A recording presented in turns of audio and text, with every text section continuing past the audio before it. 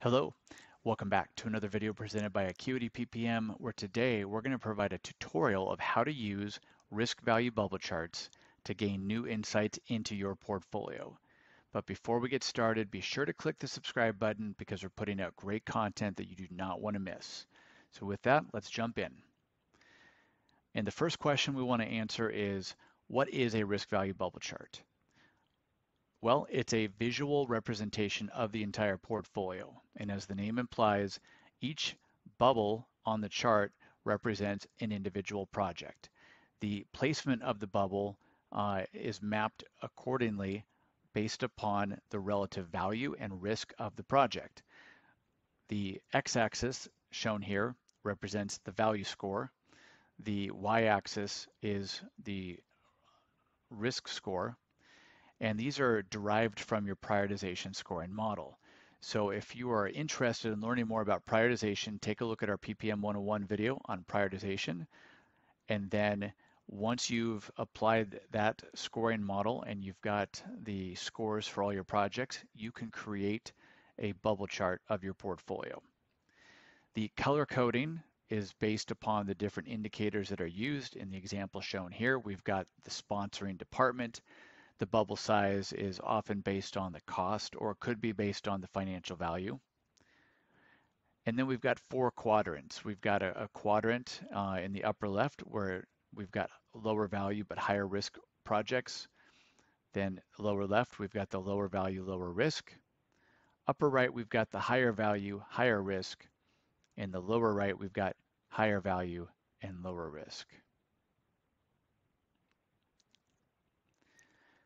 And we've shown this slide before as far as the answers that we get from portfolio management. We're going to emphasize 2 of them today. Do we have the right projects, and where are we investing money and people? Our bubble chart can help us answer those 2 key questions, which is why it's a valuable chart to review. And then we should ask, how can we use a risk value bubble chart? So I'm going to use this example shown here. And as mentioned, that upper left quadrant would represent your low value, high risk projects. In general, you want to do as few of those as possible. You don't want to invest in projects that are of low value, yet are risky to complete. It's a drain on the organization. There may be cases, they might be mandatory, they could be safety related, compliance related, but in general, do as few of those as possible. In the lower left, we have the low value and low risk. These tend to be our operationally based projects that run the business or keep the lights on, and we want to do those as needed. But we want to be careful not to overload our portfolio with low value, low risk projects. On the right-hand side, we've got high value and high risk shown here in the upper right quadrant. These are valuable projects, yet they come with a higher level of risk. Therefore, we want to do some of these. We probably cannot take all of them on. Every organization is going to have its own risk tolerance. Therefore, some deliberation is needed to determine how many of these risky projects can we take on. Just because it's risky doesn't mean we shouldn't do it. It does mean that we need to be careful with how much risk we take on. And so when we are evaluating relative project risk and utilizing the bubble chart, it actually enables us to take on more risk in the portfolio and therefore generate more value.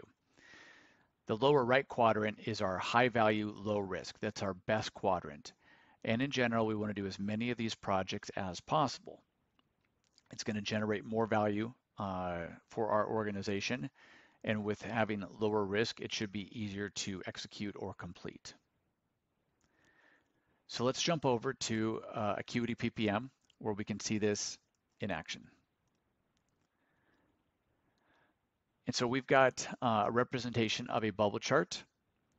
We're looking at a measurement or the indicator of department, where we've got multiple departments, and we can see a breakdown of our total projects and the budget of that portfolio and the percentage spent across those departments. Down below, we can hover over the bubbles, we can get additional information about the projects. And once we start filtering and drilling down, then we start getting the new insights. So in this case, I can filter on, say, the IT department, and I can see that there's some good distribution, not much in that low value, high risk quadrant.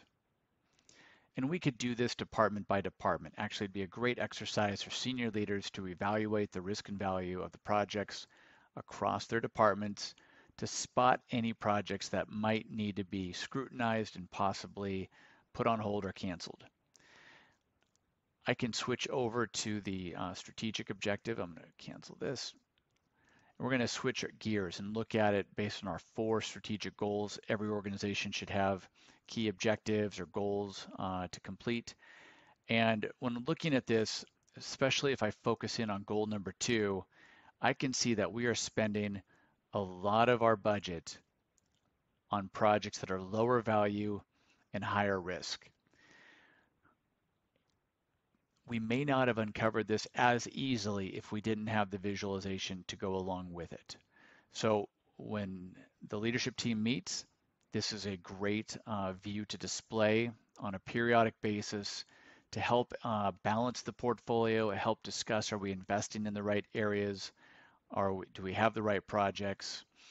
And then as a result, we might see that we've got some projects that, while there is some value, very high risk. Can we use those funds to invest in other work that would propel our organization further, faster? And if the answer is yes, and then we've saved money, we can reinvest and deliver more value. So these are just a couple of examples based on strategic priorities or goals, along with organizations sponsoring of projects, to see how we can use a risk value bubble chart to gain new insights into the portfolio and make better decisions. So if you're interested in learning more about Acuity PPM, contact us to schedule a demo today. Thank you.